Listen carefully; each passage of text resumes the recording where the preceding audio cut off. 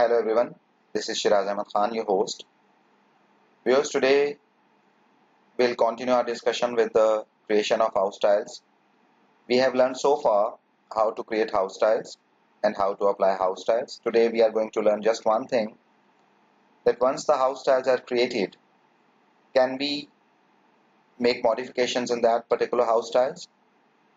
So in order to do that, first of all, click the home tab that is by default selected, and today we are going to make modifications in the house style that we created last time for the task 14b. So open that task, click the home tab that is by default selected, and focus on to the styles group or section, and click this small arrow to launch the styles pan.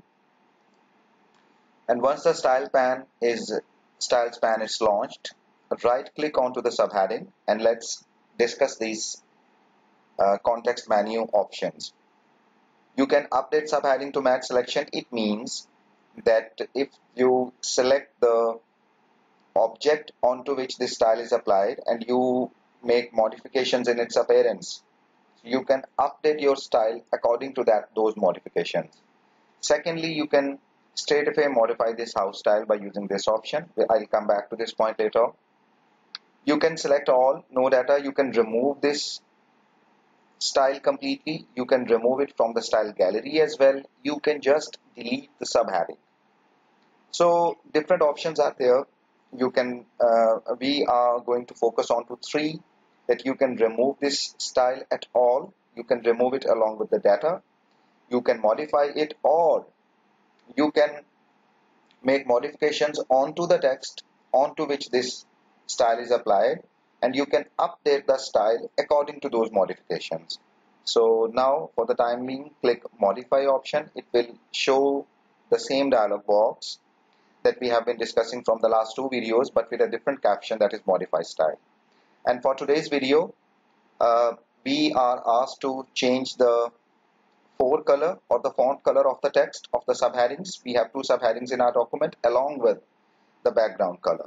So for the font color, we have two options. You can change the font color from this automatic option and choose the dark blue color,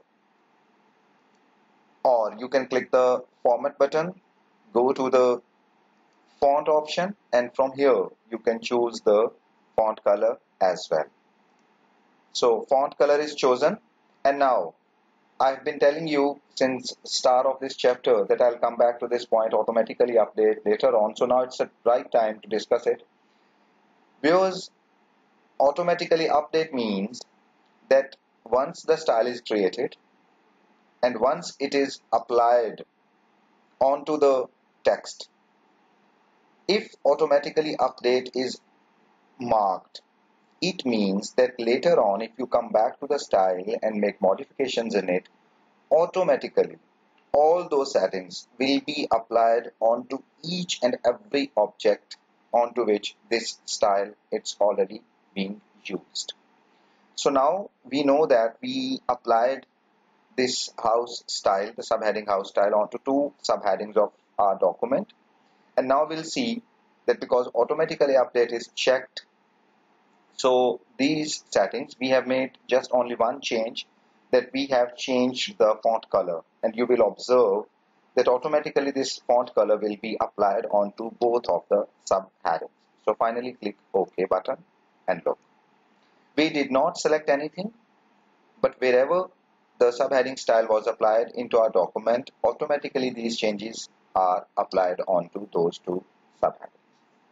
So the next thing for today's video is to change the highlight color or the background color of the text of the two subheadings.